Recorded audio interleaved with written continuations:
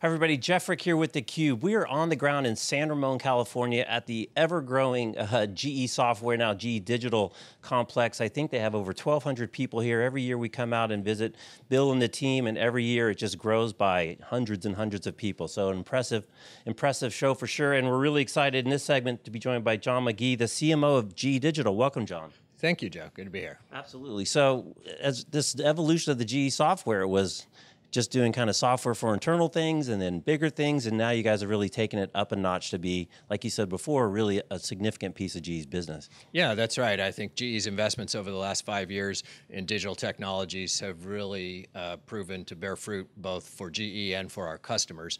And this facility was set up to really bring together some of the best minds from Silicon Valley in software and cloud and analytics and accelerate our own digital industrial transformation. And now with our Predix platform and the formation of the GE Digital business at GE, we're now working with customers on their own digital industrial transformation. I love it. So it's basically GE's take on all things that we see on the other side of the bay in terms of cloud and big data and what's going on all the time in the IT. But GE kind of came at it from the OT, the operational side with the experience in locomotives and power and all those types of things. But we're seeing them come together, and there's probably no better kind of vision of that than what you guys are doing with Predix. Yeah, that's right. One of the things we learned early on is that general purpose business computing tools would only take you so far. And the industrial companies like GE and others have a set of unique industrial requirements in terms of how the types of data they work with, how they work with that data, the distributed nature of manufacturing plants and fields and assets that drive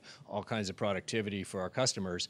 And that collectively led us to say we need to develop a unique platform for industrial Internet of Things, or IoT solutions, and that's what led to the creation of the Predix platform.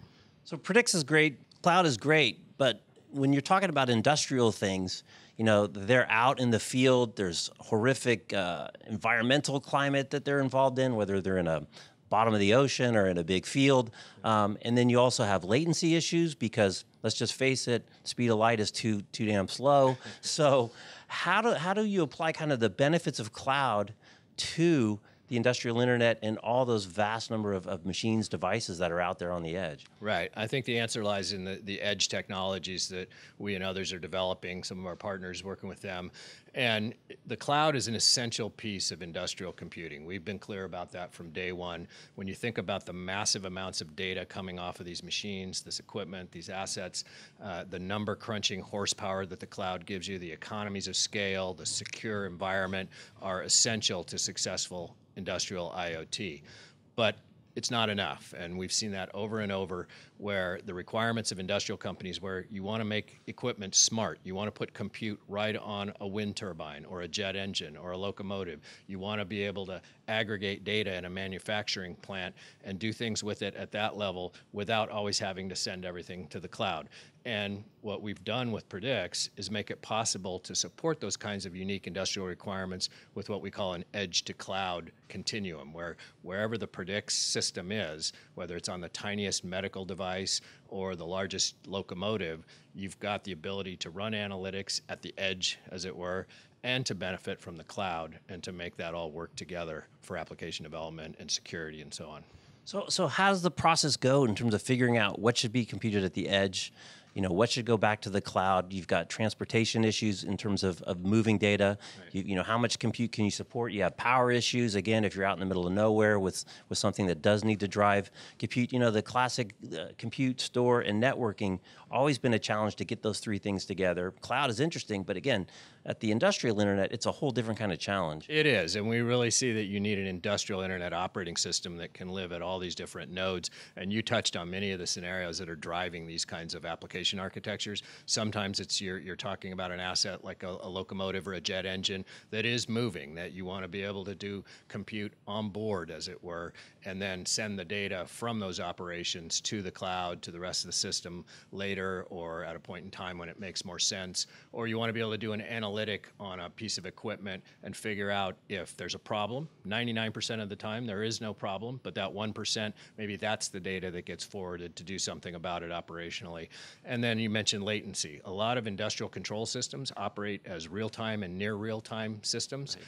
And you can't be, to your point about the speed of light, you have to be close enough with the compute solutions to interoperate and integrate with those types of control systems. And so what we've really got is an end-to-end cloud-based operating system that also supports the edge nodes. Right. So you say end to end, but there's a lot of stuff that's already out there, right? There's a lot of companies that have infrastructure that's already placed into play. How do you play with the bigger ecosystem? Clearly, in the software world, ecosystems are really, really important. No one company can do everything. So how is GE engaging the ecosystem? How are you bringing other players in, both on the IT side as well as the OT side, to help make this work for the customer? Yeah, we've got a large and growing partner ecosystem that includes ISVs, technology partners, systems integrators, and they're all essential to helping our customers achieve successful outcomes with these new technologies.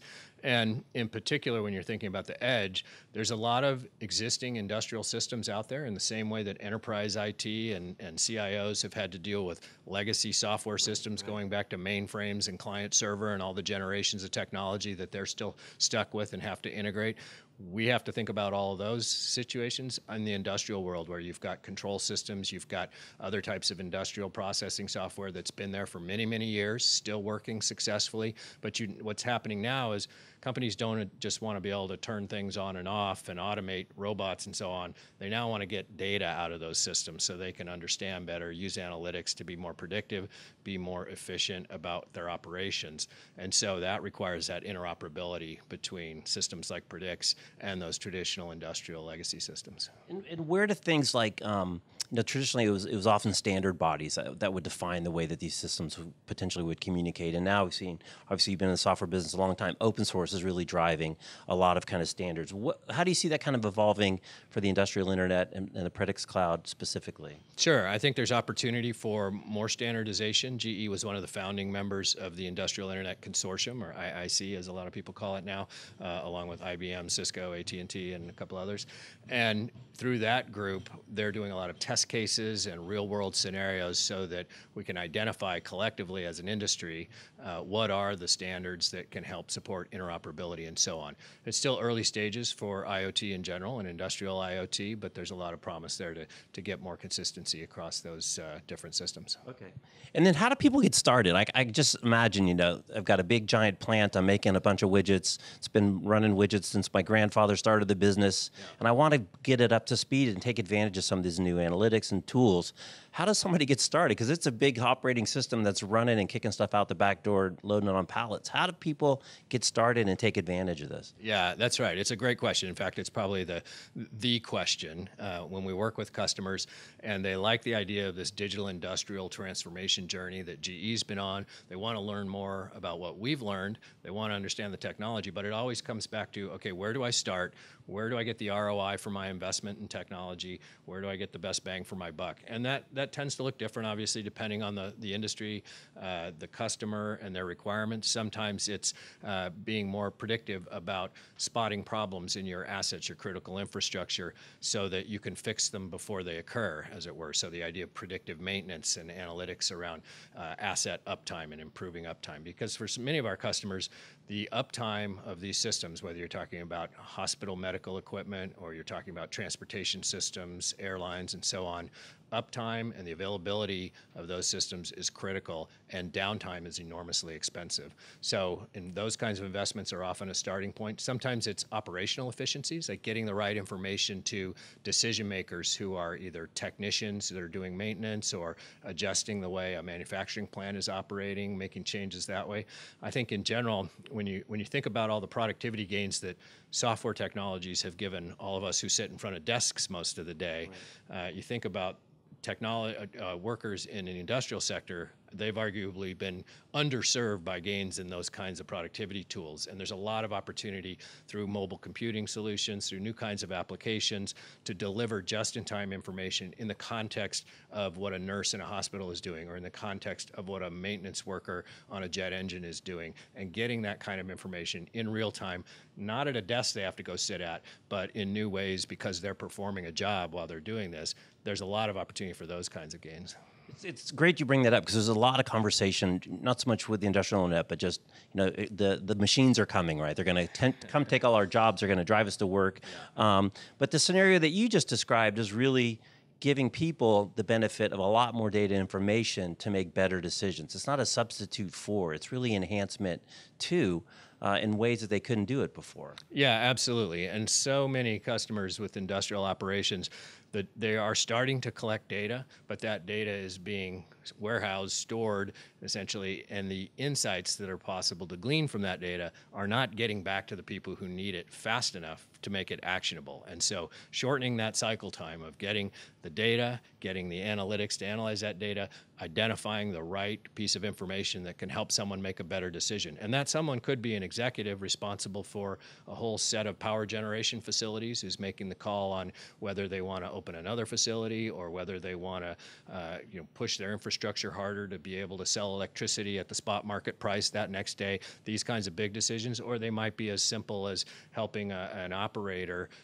run a particular piece of equipment more effectively because you give them the right information about how to do that based on best practices that the data knows from all the different types of instances of that asset. It's a great point, and we hear about this a lot kind of in the insurance business where, the insurance business has been based on an aggregated risk pool, and then you take averages. But now, with Fitbits and this and that, people can start to optimize at the individual level. And what you've talked about, and GE's got the digital twin. Yes. Such an interesting concept that yes, all those jet engines came off the line at the same time, but one got shipped to Southwest operating out of Seattle, and the other one got shipped to Dubai and it's operating out of the desert. To be able to really start to get a different set of data and perspective at individual machine, total game changer. Yeah, that's right. The digital twin is a powerful construct, and it's at the heart of the Predix platform in the sense that the twin is the digital representation of all the physical assets in your environment that you're trying to optimize. And just as you said, there's opportunities to optimize an individual piece of equipment, like an individual jet engine or locomotive, but it gets really interesting when you start to collect historical data across all of the jet engines, all of the locomotives. Then you can start to spot patterns. The answers to the questions you're asking can get much better. So the digital twin and the ability to collect all that data, not just about what does the manufactured spec for that piece of equipment look like, but what have been its performance requirements? How has it been run in a real-world environment? How hot did it get? How cold was it subjected to? And all of that data becomes part of the unique digital fingerprint of a digital twin. So now you can do things like optimize just for that asset. It's like if you and I both drive our cars very differently, but if we look in our manuals, it's going to tell us to change the oil every certain amount of miles. Right. Industrial equipment, much more complex, much more critical for our global infrastructure, and we need to be a lot more sophisticated. And the digital twin lets us get to that level of sophistication where each piece of equipment that we're relying on gets treated by like the unique snowflake that it is. Right. All right, so I'm going to shift gears before we let you go. And again, I appreciate you taking your time out of your busy day. Sure. You've been in the software business a while.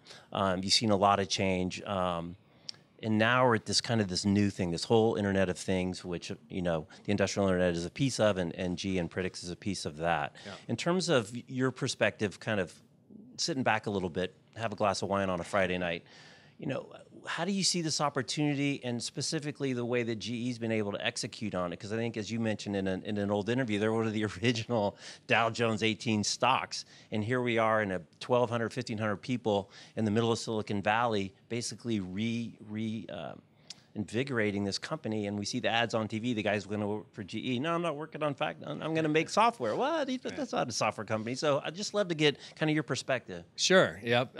So I joined GE as part of this industrial internet initiative a few years back.